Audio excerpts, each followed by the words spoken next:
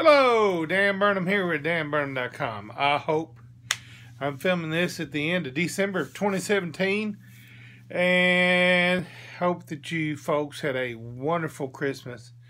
Wishing you a happy new year and the blessings that come with those. This video is very unique because I want to talk to you about getting the right gap. Having the right gap is so essential to locking in your playing. It's not even funny. So, this is going to be an educational time for you. And it's going to be the crazy world of, oh, I thought I had it all figured out. First off, I play exclusively Legend brass mouthpieces. This is a Holy Grail top. And as you can see, this is a back bore. And this is an old back bore. Now, Derek doesn't fool with this stuff. And I'm going to talk to you about where you can get this. Now, this is just an instructional. This is an old back bore. This is the rim and the cup of the Holy Grail that I play. Okay, but I had this stuff brought in so I could do a video. Now, this one has the old back bore. This one, my piece, has the Manhattan. So you say, hey Dan, there's this brass piece. What's that for? I'm glad you asked. That is for a sleeve. And so what we're going to do is, let me turn it off. I'm going to let you hear the different sleeves. This is a Holy Grail cup with an O back bore, and I'm going to put a 675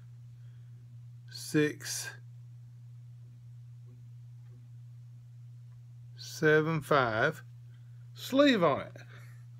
Now, Dan, why are you showing me all this stuff? Because if you want to get the right gap on yours, and there we go, that's what it looks like. This is composed of 3 pieces. I want you to hear same rim and cup, same rim and cup, Manhattan, and this one has a 6.25 sleeve. How does that work, Mr. Dan?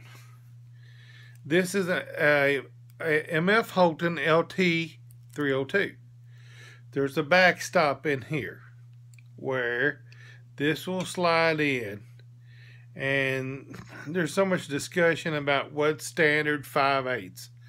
Alright, the further away that this end of this goes affects resistance, openness, blah, blah, blah. The closer it is, it affects it. So, I'm going to let you hear. I'm going to play on this same cup, same rim, but with a different sleeve and a different backboard.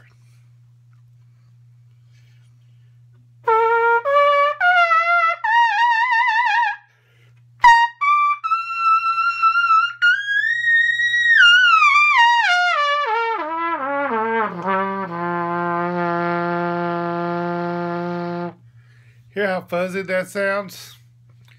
Now, that's an old back bore, same rim, same cup, with a 675 sleeve. Now, here is same rim, same cup. This has a Manhattan back bore, and it has a 625.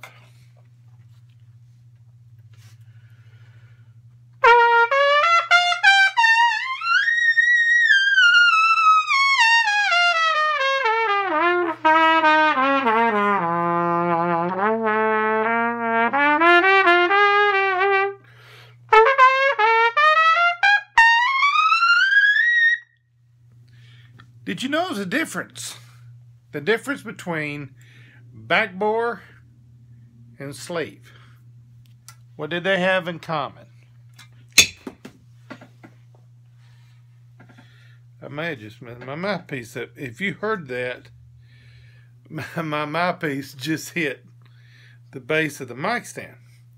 Same rim, same cup. The one on your right has a Manhattan back bore, which is what I exclusively play because it's tighter. It gives it a brighter edge.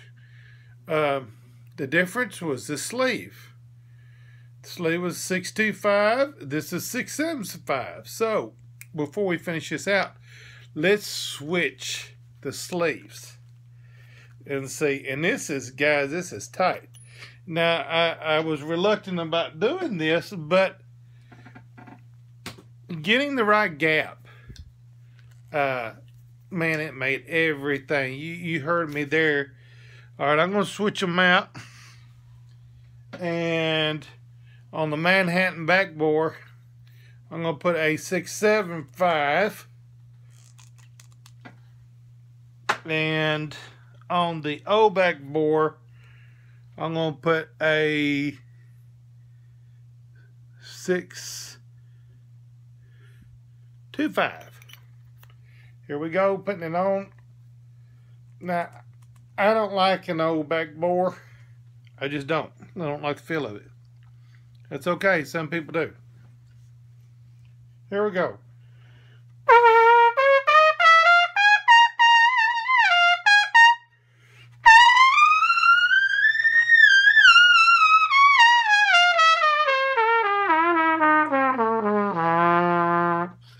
Now, listen to this. Now, going with that 625 on the old back bore made the low notes come in better. It helped it, actually, for me, but the O would just seems to close up on me. And everybody's going to be different. There's nothing against the old back bore on that Legends makes. Legends Brass makes. You got to find the right gap. That's the reason why the sleeves. So you want to get 5 sleeves. Matt Frost. I will have his website on the link after you're done. Have his phone number or email. You can email him. If you want to lock it in, you got to get the gap right. Now, let's listen to this one with the 675.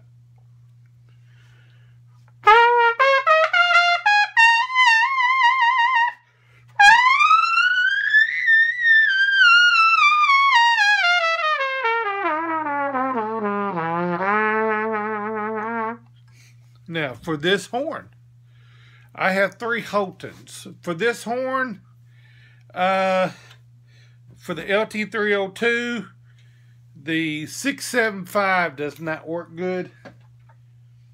That works better for my ST307. Now, if I go back, I'm going to put the 625 here. Back on my Manhattan backboard with my Holy Grail rim. Last trial on the Holton LT. That's the reason why get 5 sleeves. They're sloped at different angles, so you will find what sinks you in.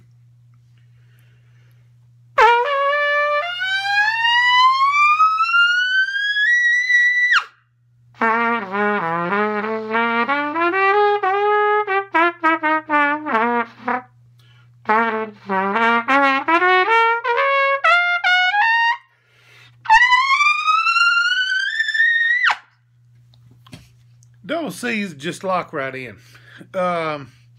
So, in closing, I advocate, if you're having issues,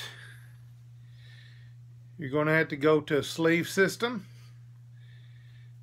where you can try different sleeves to find what the gap is. If you don't have anybody that's going to help you, This is how it works. You'll have to get your mouthpiece. If you got a rim and cup that you like, and it's not locking in, chances are it's not the horn. It could be the gap. 6 months ago, I didn't even know what gap was. I just put a mouthpiece in and played it. So let's take that to the test here. Now this one here is a heavyweight Holy Grail. Gap's going to be different on it.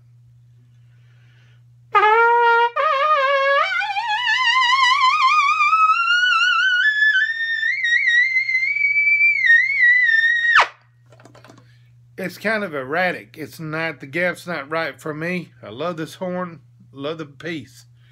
But I do not have as much control over it. The slotting is not as good because the gap's not right. I can use it, but the gap's not right. Anyway, so Matt Frost, check at the bottom of this video. Matt, I'm going to put his web link and his email. He can make you a set of Frost sleeves. He can cut your mouthpiece. He did that for me. Did an excellent job.